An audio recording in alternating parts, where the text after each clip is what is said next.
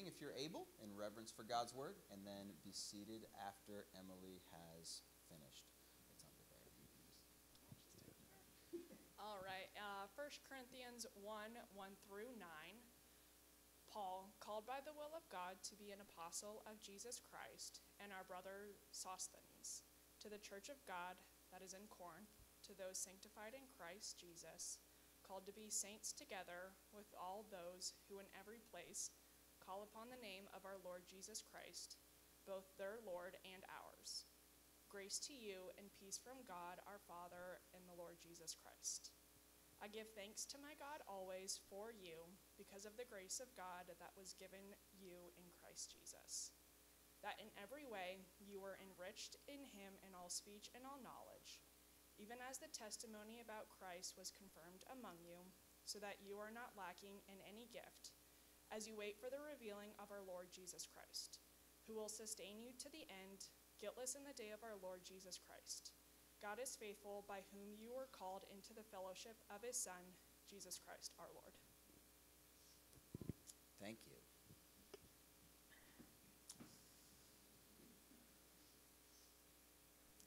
All right. I'm not going to say anything to embarrass you, Emily. Thought about it. But I do appreciate you.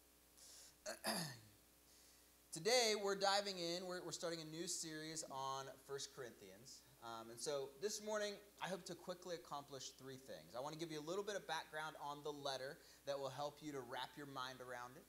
I want to give you a reason for why we're covering 1 Corinthians in particular. I mean, if we're going to go through a book of the Bible, there's 66 of those. Could have picked any of them.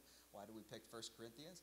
And then I want to walk us through the opening of this letter, which Emily just read for us. And so I would strongly encourage you to have your Bibles and journals for this series. I'm going to do my best to walk through the letter in an orderly way, but I won't, as I work through it, even within a message, I won't always reread every verse. And so it would be best if you have it in front of you so you can kind of see if I'm skipping through the passage for today or another day. It would be best if you have it in front of you to see, oh, that's where he's drawing that from. So yeah, we're in 1 Corinthians 1. I'd invite you to open there. Let's dive in. Actually, let's dive in. Let me say a quick word of prayer. Dear God, I pray that you would meet us here in 1 Corinthians. Lord, open our hearts to why there is value in this ancient text in our lives today. Would you speak through your word? Whether it be words that I say or whether it be words that I do not say, but you, Spirit, whisper into our hearts. I pray that you would speak. Amen. Okay, so first, let me first answer a potential objection to diving into background information, because I'm going to spend a little bit of time on this. So the objection could be, well, why does background information matter? Can't we just read the Bible, open it up, and do what it says? And to that I'd say, well, not exactly. I think it's more complicated than that. And then some people would say, well, but isn't it God's word? And the answer to that is yes, it is God's word. But it's God's word in that God inspired its writing and that he superintended the writing.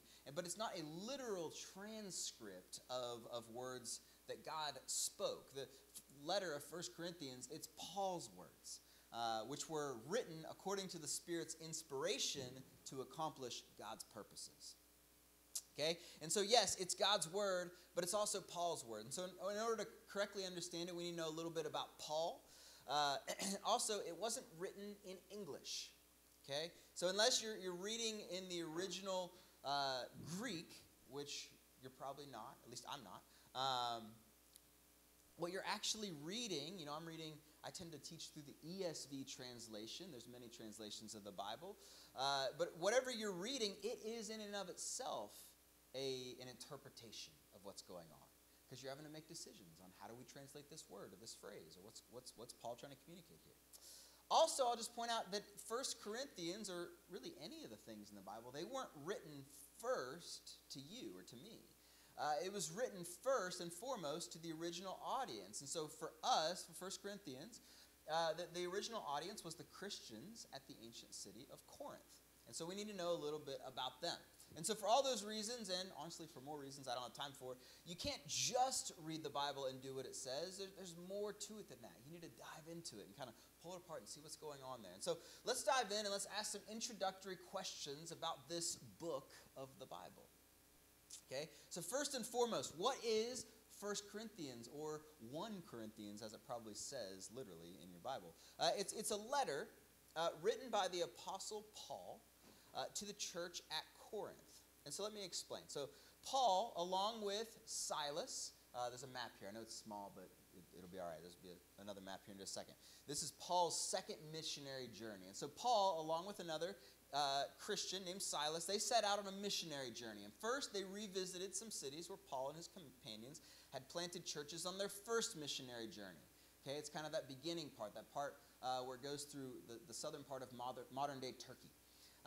Then, if you can read all about this in Acts 16, they keep going. They want to preach the gospel, and the Spirit just kind of gives them a hard no.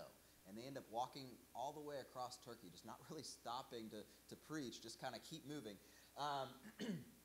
They keep going, and they cross over. They go into Greece, modern-day Greece, and eventually they end up in a very unique city, Corinth. Okay? And so let's talk about Roman Corinth. Here's a picture. I'll go back to that one. Here's a picture of the ruins. Maybe it'll come back. Of the ruins of ancient Greek Corinth. This picture is just it's actually a painting that kind of shows the city from up above. And so in Corinth, it was a city that was kind of down by well, I'll show you a map here in a second where it actually is situated. But it's situated by the water. It's a port city. Okay, so you can see the water in this painting. There's also an acropolis behind it. An acropolis is kind of a small but tall, high mountain that shoots up right behind Corinth. And so this painting is looking down at some Romans from, looks like halfway up the Acropolis, looking down over the city toward the sea there. It's kind of I thought that was kind of an interesting picture to make our background. Anyhow, let me tell you a little bit about Corinth. Corinth is an ancient Greek city. It was densely populated by the 10th century BC, like 1,000 years before Jesus. And due to its location, more on that in a second, it was both important and it was a target. Okay, so Greek Corinth was kind of built, destroyed, went through a lot of stuff, a lot of turmoil. Ultimately, it was destroyed by the Romans as they were conquering southern Greece, the region called Achaia, and it was deserted for about a century. Okay, and then in 44 BC, Julius Caesar, yes, that Julius Caesar, he had them start rebuilding the city in his own honor, and it was resettled by the Romans. So why was Corinth important? Well, this image is going to show you. You know the phrase in real estate, location, location, location? That's why Corinth was important. It's very simple. If you can kind of see, Corinth is down on like the bottom left. You can see Achaia. It's down there. You can see how the Greek mainland, it pinches down real tight, and then it goes out on the Peloponnesian Peninsula. Corinth sits right at that pinch point, right on that little isthmus. And it connected Greece north and south. And so it sat at the pinch point of north-south trade routes in ancient Greece. So that made it important for land trade, but also there's ports on both sides of the sea. You can kind of see how it kind of goes in close to Corinth there. There's a port on both sides there. And those two seaports became the main kind of through pass for the Roman Empire when they were doing east-west trade. Okay, so if they were trading from, all the way over in the east, Palestine, Israel, that kind of vicinity, all the way from there over to Rome or even farther to the west, that trade, those goods would have passed through Corinth. It was much more dangerous to sail around the Peloponnesian Peninsula than it was to actually stop at Corinth. And so they had a dry canal. Sometimes they would actually, even on this dry canal, they would use carts, and if the boat was small enough, they would just lift the boat up out of the water and drag it across a couple miles and then put it back in the water on the other side, the other port. It was important for both north-south and east-west trade routes, and therefore Corinth was perfectly situated to charge taxes and tariffs. That's why Corinth was important. And so as such, the city flourished. And so why was Corinth important to the Romans? Because it was a wealthy trade hub, and therefore it was the Roman administrative hub of its region. Additionally, this is just kind of interesting, I think, but the wealth in Corinth led one commentator to say that Corinth was arguably the most dazzling and modern of Greek cities. Okay, I just think that's interesting. Not only that, but many citizens of Corinth were so wealthy because of this trade and just kind of where it sat, that wealth and ostentatious display became the hallmark of Corinth. And now that's not to say that everyone was wealthy. There was great wealth disparity. We're actually going to see that show up as we work our way through this letter and what that causes. It causes problems in the church. But that's why Corinth was important for the Romans. The second reason Corinth was important was because it proved to be a profitable place for gospel ministry. Let's talk about that. Because Corinth was a trade hub, because people were always passing through the city was known for having a cosmopolitan, diverse feel. It was a place where many religions flourished, and there was a spirit of anything goes. And so, let me give you a couple of examples here. So there was a major temple that sat atop the Acropolis. That temple was to Aphrodite, the goddess of love and fertility. She was considered the protectress of the city. And so that one was pretty important. But there was also a temple to Apollo. There was a temple to the Roman emperor cult. I believe it was to Octavia. There was a temple to the god of healing, Asclepius. And so some people actually came to Corinth hoping for miraculous healings. Kind of an interesting side note. Plus, there were various other small temples and shrines to other Roman gods.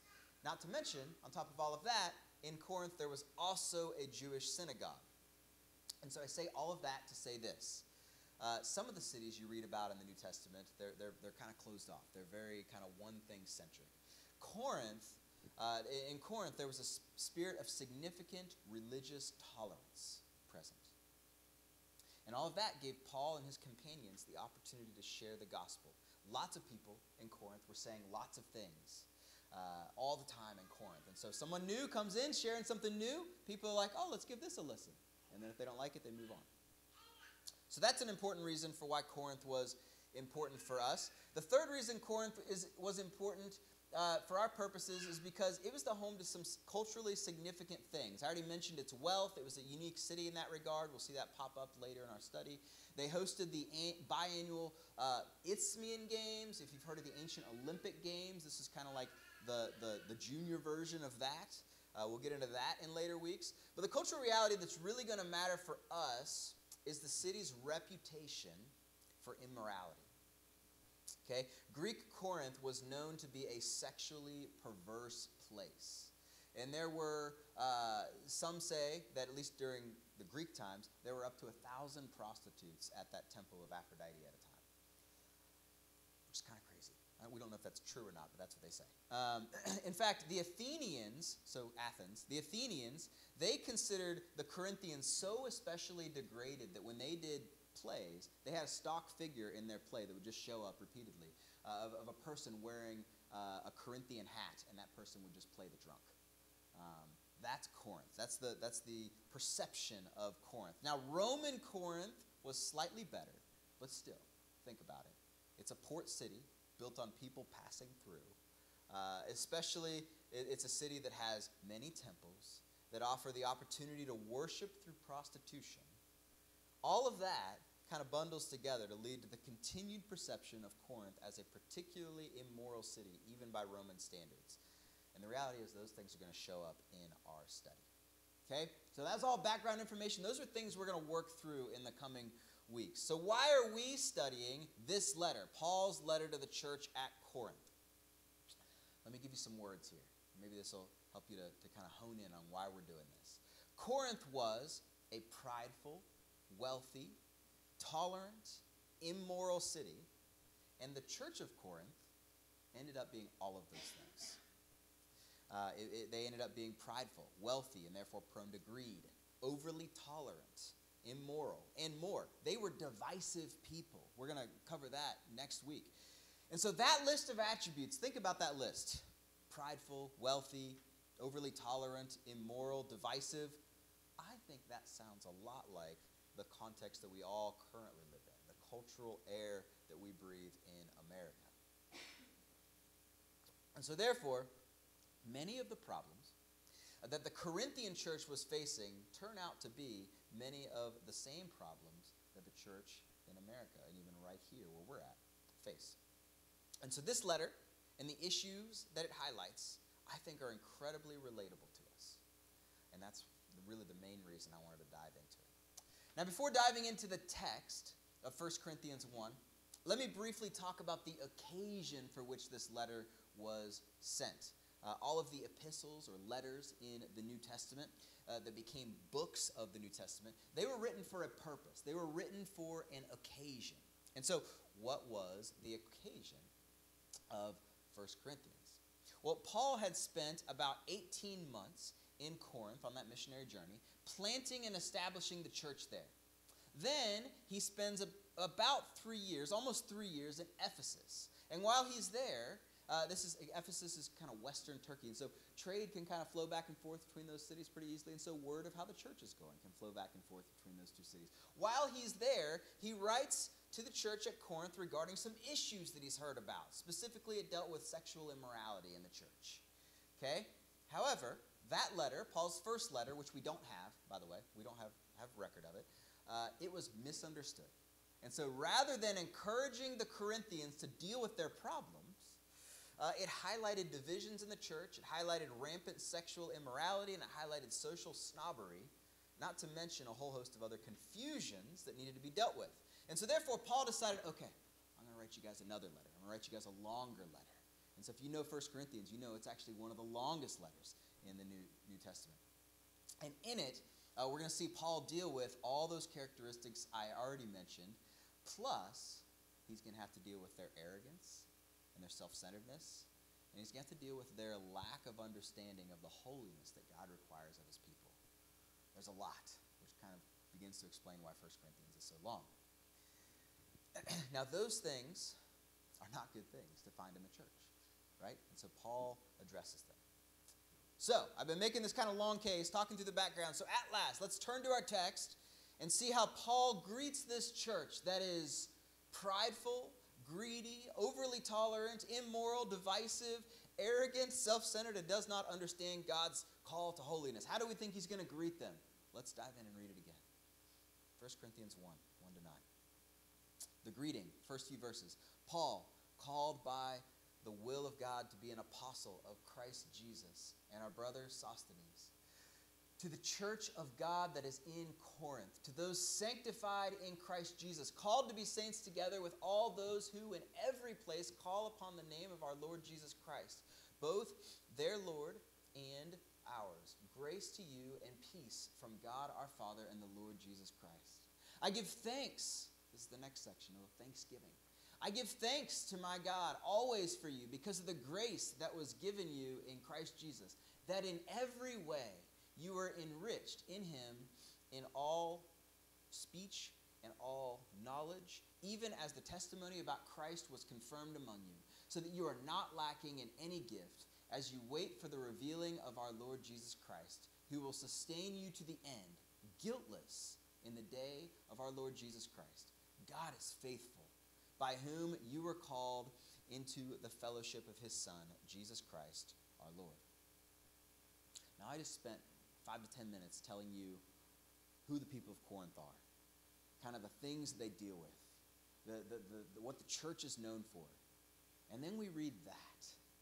Anybody find that introduction maybe a little disorienting? Maybe even a little overly positive? That's when I read it, I'm like, whoa, that's not what I expect. You almost expect Corinth, this letter to the Corinth church, to just start off by dropping the hammer. And he doesn't. Paul starts with a positive greeting and a good thanksgiving. And so we're going to talk about that. First, let's look at a couple things in the greeting, verses 1 through 3. In verse 1, Paul calls himself an apostle. Now, if you don't know that word, apostle here emphasizes that Paul's authority is equal of the 12 apostles chosen by Christ. These apostles were specifically called by Christ, and they had seen the risen Lord Jesus. Okay? Paul's story is different from the 12 disciples, but he's still an apostle. And so these apostles, they established and governed the whole church under Jesus Christ, and they had the authority to speak and write words of God equal in authority to the Old Testament scriptures. So that verse 1 starts there. It's a pretty strong claim to Paul's authority. It's like everything that comes after what I'm going to write comes out of this reality, that God's made me an apostle. And Jesus made me an apostle.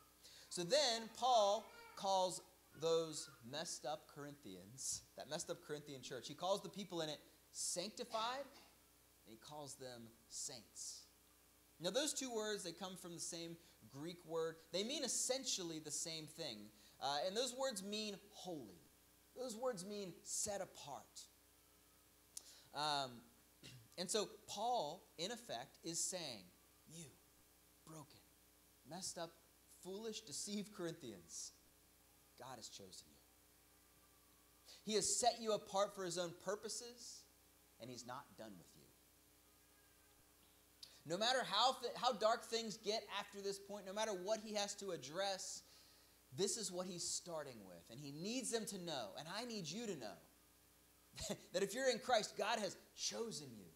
And despite your shortcomings, you are still his special possession. That's a status that will not be taken away. That's for them. That's for us. Now, should that set-apart status mean that you look set apart? That your life maybe looks a little different? Yes, it should. I mean, that's literally what Paul says next. He says that they're called, those sanctified, let me look at it here. Those sanctified in Christ Jesus, called to be saints, together with all those. Like he literally says, you're sanctified, you've been sanctified, but he also says, you're called to be saints. And so Paul's going to deal with that. But here, it's significant that we notice that they're still considered holy and set apart. God's not done with them yet, and so neither is Paul. I think that's good. Before moving on to his Thanksgiving prayer, I want to point out that Paul also points out that they are called to be saints together with all those in every place, who in every place call upon the name of our Lord Jesus Christ. Okay? And if you listened as I read it, or you listened as Emily read it, you might have heard those words a lot and been like, geez, he's repeating Lord and Christ, Lord Jesus Christ, a lot. Well, two comments here. One, he says that they are saints with all those everywhere, and just reminding them, this isn't just you and God. This isn't even just your church and God. Like, you're a part of something big. You're a part of something huge. Don't forget that. That's important. That was important for them. That's important for us. But who do they call upon? They call upon the Lord Jesus Christ. That's kind of a redundant statement. Paul calls Jesus the Lord, as in like the King. And then he also calls him the Christ, which is a title that infers to his special anointed leadership. He's specially chosen by God for a special purpose. And so why this redundant reminder? It's almost like he's saying you've been called, who in every place call upon King Jesus King. or special Jesus leader. Like it's a redundant thing. And so why does he do this? Well,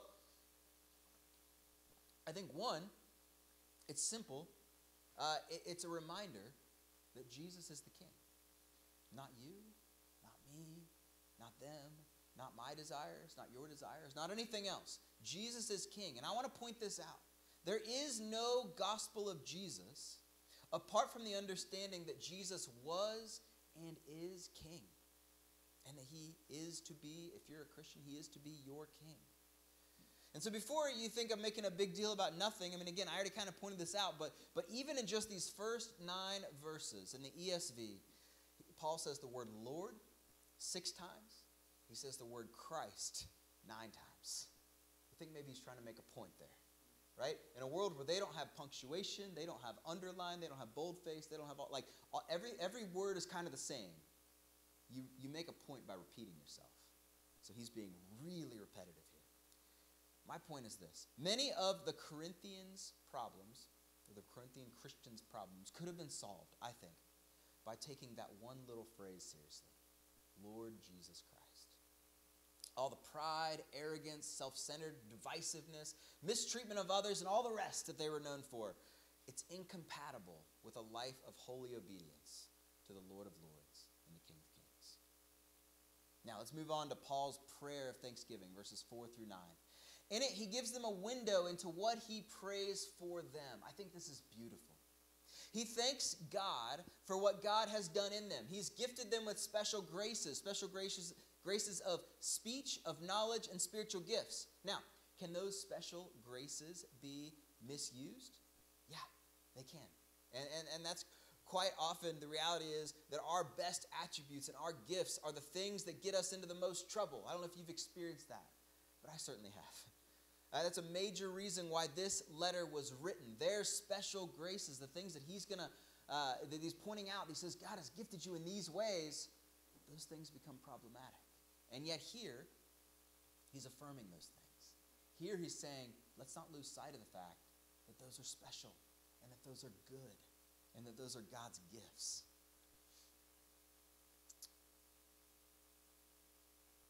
So we're going to see those things play out. Lastly, in verse 8, Paul affirms that Jesus will sustain these broken believers to the end. He says that he'll sustain them guiltless in the day of Christ.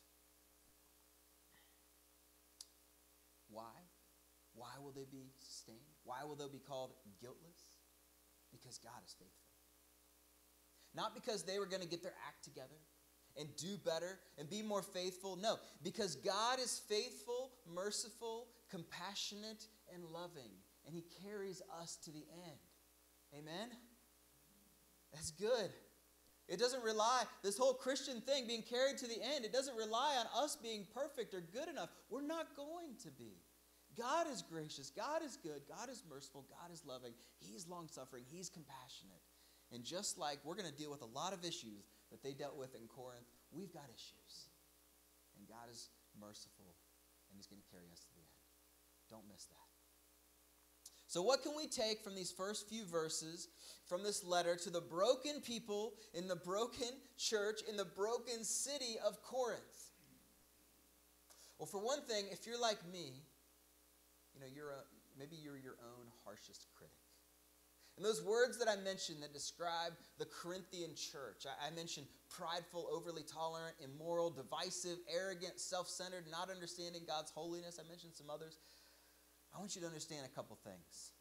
One is, you are called to holiness. And if any of those words describe you, like, again, if you're your own harshest critic, you hear that word and you're like, oh, I don't like that word.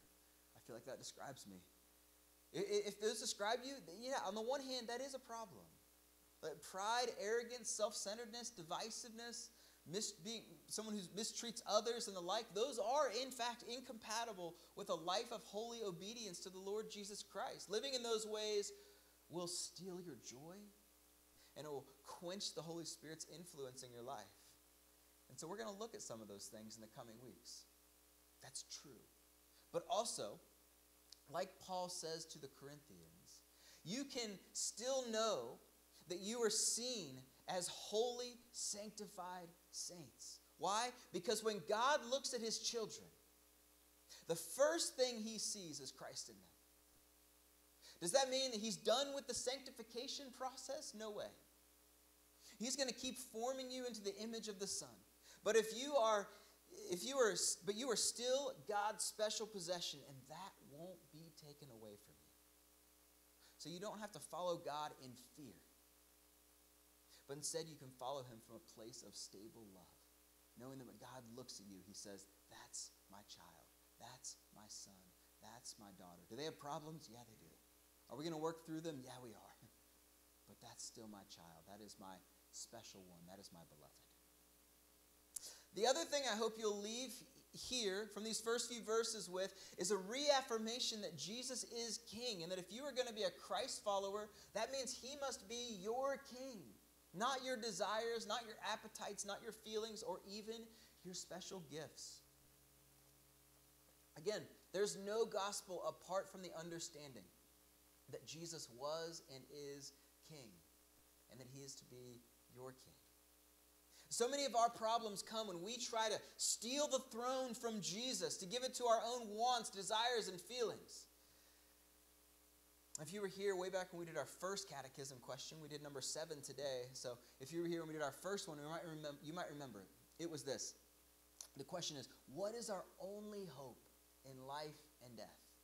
And the answer, the kids' version of the answer, the version I know, is that we are not our own, but belong to God. That is our only hope in life and death. That phrase comes from a verse that's going to show up later in 1 Corinthians. And that verse is an idea that we're going to continue bumping up against. So I'm going to go ahead and read that for you. It's 1 Corinthians 6, 19 and 20. Paul says, "Or do you not know that your body is a temple of the Holy Spirit within you, whom you have from God? You are not your own, for you were bought with a price. So glorify God in your body." So if you are a Christian, you are not your own. You were bought with a price. What was that price? It was the body and blood of Jesus Christ our Lord. And so it's only natural and right to glorify God with that which he has purchased with his son's blood. And that's a theme that I think runs so counter to the culture of the Corinthian church. It butts up against them all the time, and it does to us as well. It does so now more than ever. This idea that our only hope in life and death is that we are not our own, but belong to God. So we're going to close out our time with a couple of response questions. The first one is real simple. What do you think, maybe you know the letter of 1 Corinthians a little bit, what do you think you might have to learn from our study of 1 Corinthians? Maybe you don't know 1 Corinthians that well. Maybe all you know is kind of what we've talked through this morning. These adjectives I keep using to describe them. What do you think that you might have to learn? Is there anything, maybe if you know the letter, is there anything you're looking forward to? Or topics you're hoping we do discuss or don't discuss? Or is there anything you're afraid of in 1 Corinthians? Regardless, I'm going to give you a minute to reflect on just 1 Corinthians as a whole. And if there's anything in particular you're thinking about when you think of 1 Corinthians, I would invite you, if you're taking notes, to write that down. And then, if you have something and you're like, man, I kind of want to talk about that, I would invite you to go ahead and reach out. I'd love to hear that. But I'm going to give you 30 seconds to respond to that one.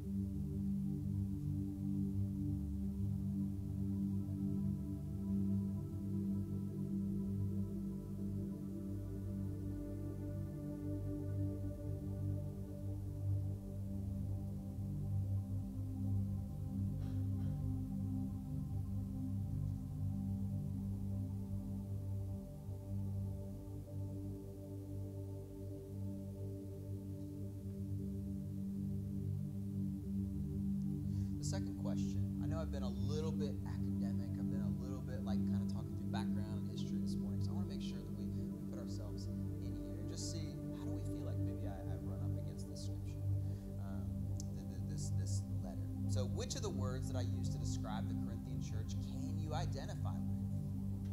Maybe you don't want to answer that question. I'm going to invite you to. You don't have to answer out loud. The words are up on the screen there.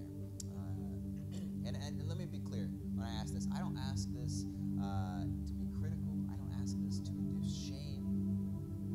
But I do ask because I want you to see where you might connect with the Corinthians. And as a result, you might see where God may be inviting you to grow. And so, if there's one or two of those adjectives that you feel like, maybe I can identify with that, then I'll ask this as well. How do you see those things show up in your life? Think of a time recently where one of those words manifested in your thoughts, words, or actions.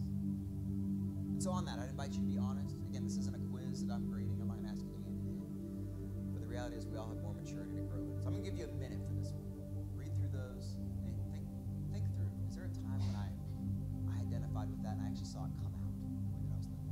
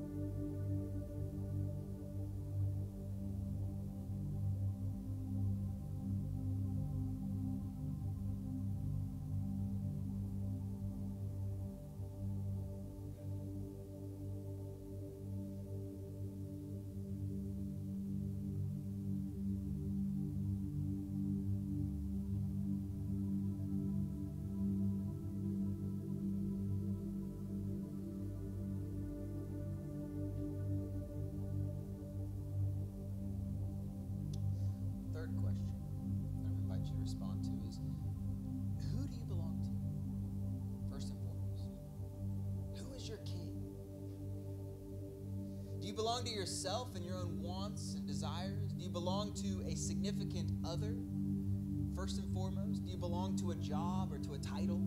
Is that your king? Do you belong to a bank account or to your kids' activities or to any number of other things? The reality is a lot of times the most dangerous idols, false gods, are good things that we make into ultimate things. And so who owns you? Who controls your schedule, your wallet, your love? Remember, the New City Catechism says that our only hope in life and death is that we are not our own, but belong to God. Take 30 seconds, see if you have an answer for that.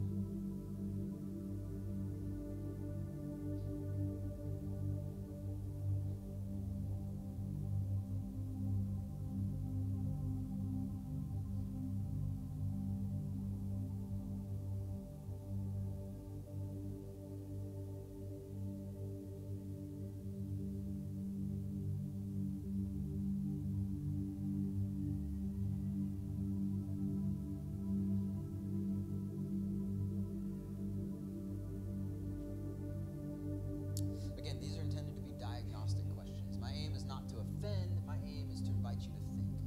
And so if you'd like to think and talk more, you can always reach out to me. Again, I mentioned the communication cards earlier. You can reach out that way. You could also just email me. My email is looch@ridgeviewchurchwv.com if you'd like to reach out. Let me invite you at this point to stand for our benediction, our final word. I'm going to offer you the verses 2 and 3 of 1 Corinthians 1, slightly modified. And you'll see the modification pretty quick.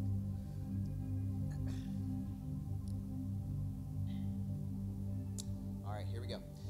To Ridgeview Church, to those who are sanctified in Christ Jesus, called to be saints together with all those who in every place call upon the name of our Lord Jesus Christ, both their Lord and ours. Grace to you and peace from God our Father and the Lord Jesus Christ. Dear Jesus, meet us here in this place. Meet us here in this word.